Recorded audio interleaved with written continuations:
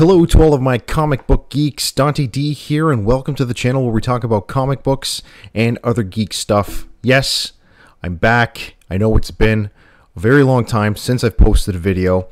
I guess I owe you guys all an explanation of why I've been gone. And actually, frankly, every so often I do disappear and I go a few months without posting videos. It's not because I lose interest or anything like that. Basically, I do work a lot. I work in healthcare, and on top of that, I do have some mental health issues. In case you want to know exactly what that is, I do have severe anxiety and depression, and I do take medication for it and everything, but medication only will take you so far. And those of you out there who have a little bit of mental health issues will probably can attest to the fact that it can be difficult to maintain consistency and maintain balance when you do struggle with those types of things. But I am back. I am going to start trying to post weekly at least. The problem is, again, I love doing this. It's great, but usually work takes precedence over anything else because that's what essentially supports my family. But also, it's not really the time required to make the videos that's time consuming. It's actually the editing. Editing, for those of you out there who make YouTube videos or have made videos in the past, you know that it's not actually making the video, it's the editing that is so time consuming. So I'm going to kind of switch more to this podcast format, and not because I'm lazy and I don't want to put the time and effort into it. It's just this is a little bit more time friendly for me to be able to just make videos and be able to connect with you, because I do love talking comic books. I've actually been reading comic books like crazy lately because when I'm not working, I'll spend my free time either just hanging out with my kids or being a recluse in this basement or upstairs and reading comic books. But anyway, with all that out of the way, I just wanted to let you all know, because a few people have reached out to me and said, hey, what the heck happened? Like, where are you? Are you okay? You haven't posted in months. And so that's basically what happened, and that's essentially why I kind of disappear every so often. So it's kind of a balance between work, mental health, and just lack of time. So going to try to balance things out a little bit more, and like I said, bring you guys a video at least once a week. So with that all out of the way, I wanted to dive into this week's topic, and that is comic book and comic book distribution, essentially, and how comic books are sold. Because numerous times in the past, I have mentioned that, comic books might be able to sell better if they were more accessible to people. If you found them in grocery stores, you found them on newsstands like you did in the past. In the past, if you look at where I'm pointing here, if you were raised or alive during the 1970s and 80s, or even before that, you probably remember these comic book spinner racks that were pretty much everywhere. You could find them in grocery stores, drugstores, 7-Elevens, everywhere, right? Comic books were everywhere. But then all of a sudden, well, I guess it wasn't really all of a sudden, but over time, probably starting in the 1980s, you started to see comic books carried outside of comic book stores less and less. So the grocery stores were pulling out of selling comic books. The 7-Elevens were pulling out of selling comic books. And I was little in the 80s, but if I were cognizant at the time, I'd be like, what the heck? Like, why is the only place where I can buy comic books only at the comic book store? Like, that's kind of seems counterintuitive from a business perspective, because if you want your product out there, you want people to have easier access to it, right? But I guess wrong, because I've actually been researching the topic a little bit more, and I found that comic books will likely never be sold anywhere but comic book stores ever again. And essentially, here's why. So let me take a little sip of my coffee here. So there are a lot of factors playing into that, but I think we should go back to the time in the 1930s, at the height of the golden age in 1930s and 40s, when essentially publishers could not keep comic books on the shelves, when they were at the height of their popularity. So let's look at the entertainment accessibility back in the 1930s and 40s. So aside from listening to the radio or reading a book, if you were a kid, your only access to entertainment would be comic books. Of course, in addition to playing outside or playing games with your friends, so on and so forth. Because TV at the time was in its infancy. I don't even think anybody in the 1930s or 40s had televisions in their households at the time, unless they were super, super rich. But again, radio was where it was at in the 1930s and 40s. So with nothing better to do, right? All the drama, all the action, all the suspense that we find in television shows and movies today, you would have to go to comic books. I mean, yeah, some kids were able to go to the movie theater every, like Saturday, Sunday or something, and watch movie serials. So you would basically show up to a theater, pay your whatever, 10, 15 cents, and you'd be able to watch a lineup of different shows or serials, and you would have to go back to the theater the next week to find out what happened to the character. I don't think there are any places in the world nowadays that have that type of setup anymore. But yeah, so it was basically movie serials, comic books, radio, playing outside, sports, and books, essentially, that provided kids and even adults with their entertainment. But as time went on, television started becoming more popular. Okay, so I read a stat here. It's actually, if you look at this, I kind of just searched what percent of Americans had TV in the 1970s, because in all the research I've been doing about this topic, I found by 1975, that's when people were noticing that comic book sales were in trouble. The comic book sales were not what they used to be. Contrary to popular belief, most of us think that the Bronze Age was such an amazing time in comic books, and it was. I mean, there's so many great things were happening in comic books during the 1970s and even the 1980s. But the truth of the matter was, comic book sales were down. Okay, and that kind of happened simultaneously with the increase in American households having television. So if you could see here, between 1959 and 1970, the percentage of households in the U.S. with at least one television went from 88% to 96%.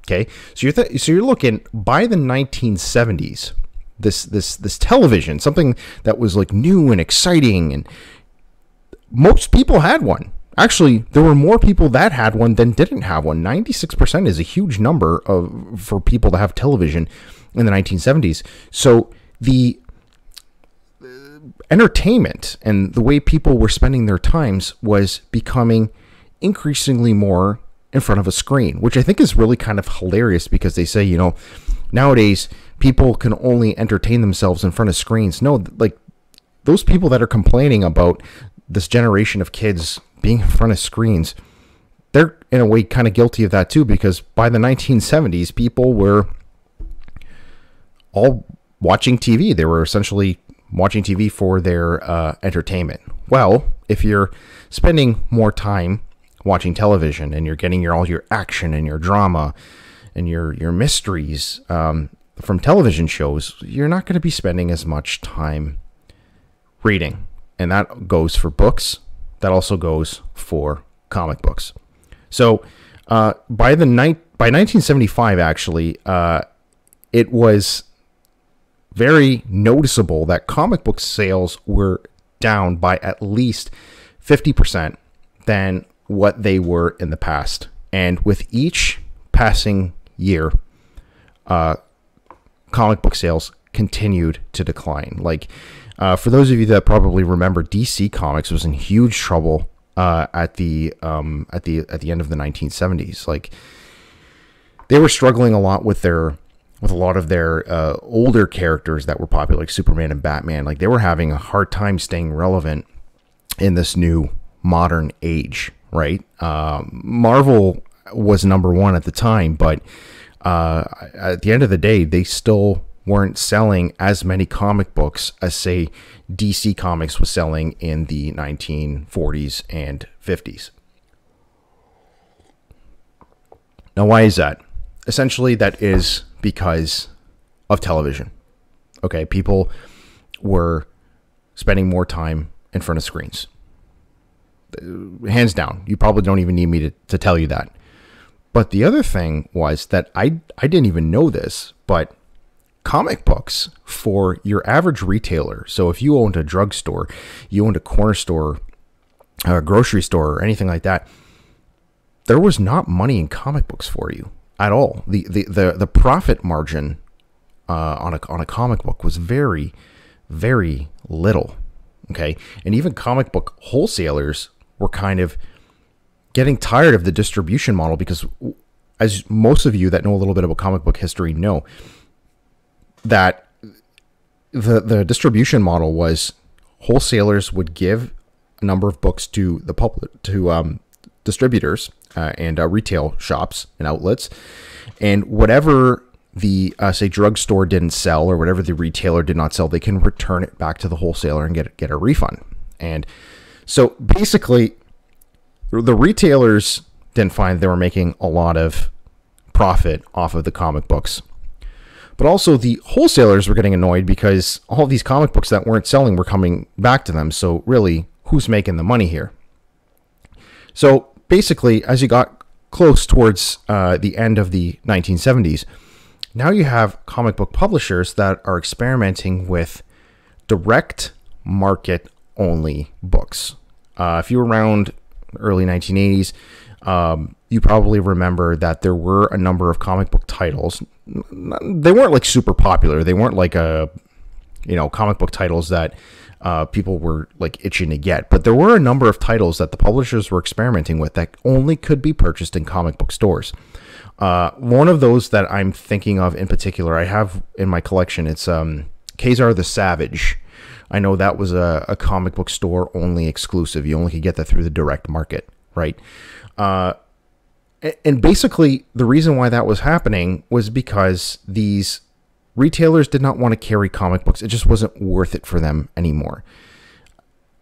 I've actually heard of people that are actually older than me that I've spoken to who used to buy comic books from 7-Elevens and things like that, and they would talk to a lot of the owners, and they would say the only reason that they even carried comic books to begin with is because kids that came in to buy comic books, they were often buying other things. So kid would go to 7-Eleven, buy a comic book, but then usually they were buying like a Slurpee or some candy, or it just was something to bring them in so they could spend more money. But the comic books themselves were not generating retailers significant amount of profit. So why carry them to begin with? And if you were, say, a drugstore or another type of, store that carried print material, you're going to want to be, giving that shelf space to things that were going to make you money. Profit margins on, like, say, dime novels or paperbacks, even magazines, was significantly higher. So if you only have a certain amount of space that you can dedicate to print material in your store, you're going to want to dedicate it to the print material that's going to bring you in money. If comic books are only bringing you in, I don't know, at the time, maybe 10 cents profit for a, 35-cent book, why are you going to sacrifice valuable shelf space on that comic book that's going to give you 10-cent profit when you can dedicate the shelf to, say, a novel, which will bring you in significantly more profit, or Life magazine, or those big magazines from the 70s that, sold rather well. Everything print essentially would make you more profit than a comic book, right? So that's why this appearance of comic books being everywhere dwindled as time went on. People are spending more time watching TV, so they're not buying comic books as much. Well, now if people are not buying comic books as much, why are the retailers, your average retailer, going to want to keep selling them, right? Because they're not selling well, and they're not bringing you in much profit. So it was the hardcore fans that kept the industry going by opening up these shops to sell the comic books. And honestly, that the first nail in the coffin was the comic book shops opening up in the 1980s, because things got more, comic books became more exclusive, right? They were becoming more a product that was more niche. It wasn't something that was available widely to the public, and again, for good reason. So with time going on, I'm thinking to myself, because before I was researching this, the thing I wanted to know was why can't comic books be sold at the grocery store? Okay. Why can't they be sold at a drugstore? I'm that one person that wants to buy them out in the wild. I don't want to go to a comic book store to buy them. Okay. Like I'm done with comic book stores. Essentially, I find all the back issues to be really overpriced and just not worth it. Plus, I'm not really liking what comic book publishers are putting out nowadays. That's just me. I guess I'm being like the grumpy old man. I'm not even that old yet.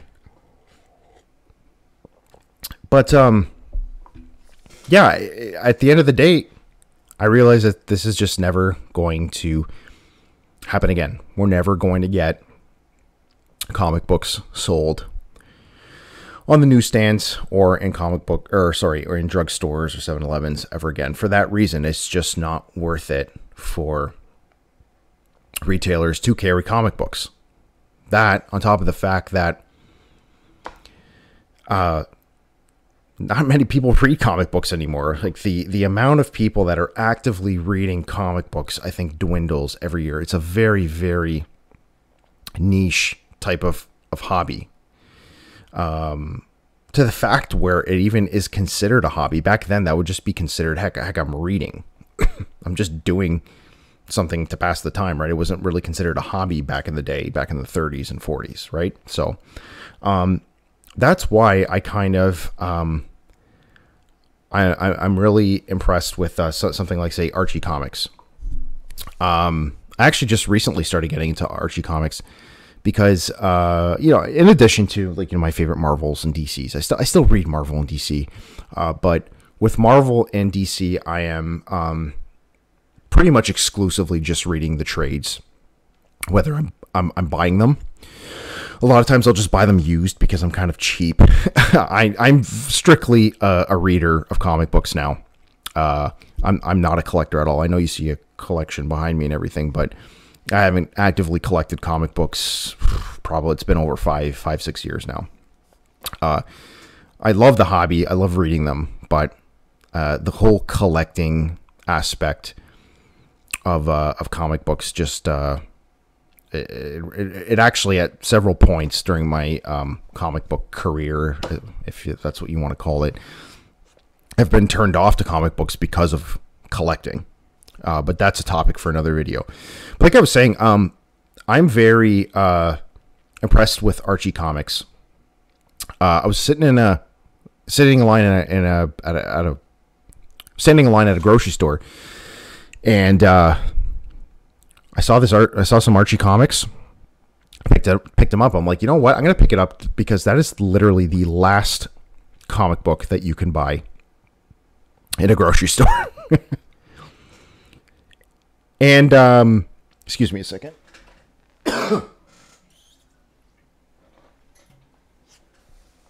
It's the last comic book you can buy in a grocery store, and they're fun.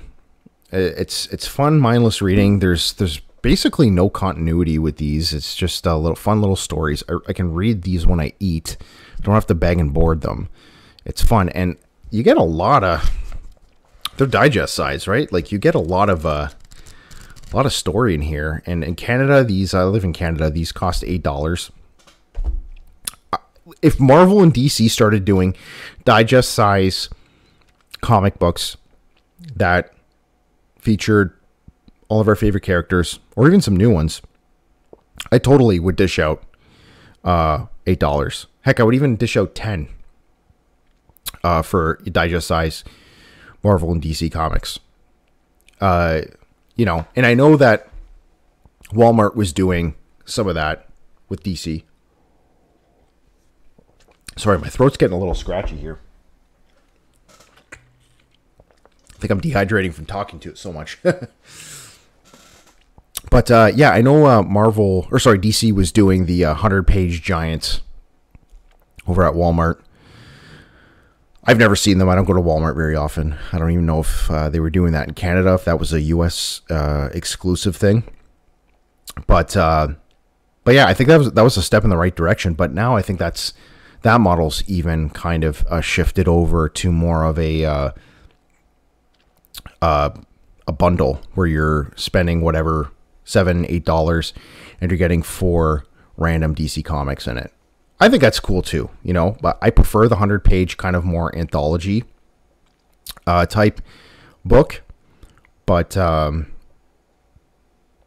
heck, I mean, I think that's great that you're able to buy them at Walmart. Okay. For those of you out there, are there any other digest comics that are available on, you know, out in the wild besides in comic book stores? Because I like this because you get a lot of story. Like if you're just in it for the entertainment, you just want to read, it's great. I think it's wonderful. Okay. And it's really unfortunate that it's likely never going to happen again. Because again, it's not worth it for retailers to carry comic books anymore. I don't know how Archie gets away with it. If you know a little bit more about how Archie is still able to sell their comics at grocery stores, please let me know, because I think it's awesome that Archies are still available at grocery stores and drugstores. Actually, every grocery store and drugstore I go to in my area, I see Archie comics all the time.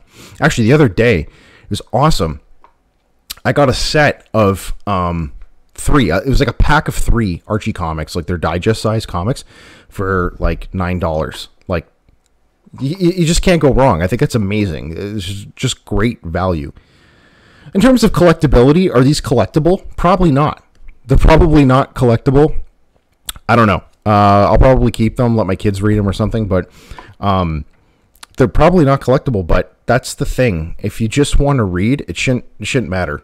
And I think $8, $9 to, you know, read something for fun, or to read something worth reading instead of reading the cereal box while I'm eating, I think is awesome.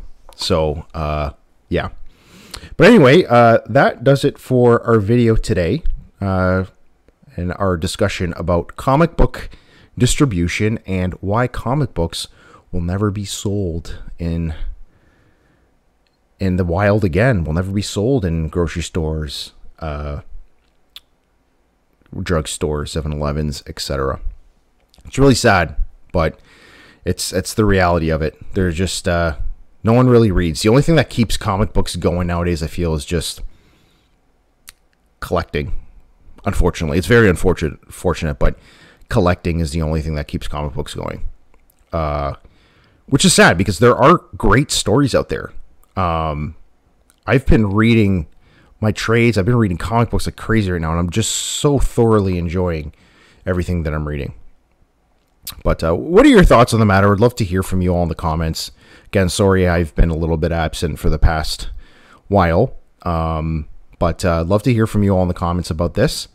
Do you think comic books will ever return to newsstands? I don't know. I think they won't, just based on what I've been reading. But I would like to hear if you think differently. And I would like to hear what you think of the state of the comic book industry in general. So that about does it for our video. Like I said, it was great that you all joined me. Thank you for joining me. And like I said, I'm going to be trying to post at least weekly. And from now on, we're going to be kind of switching to this more podcast style, because it's a little bit more time friendly for me. I don't have the time to edit, unfortunately. So thank you all again for joining in, and I will see you all in the next episode. Dante D signing off. Take care.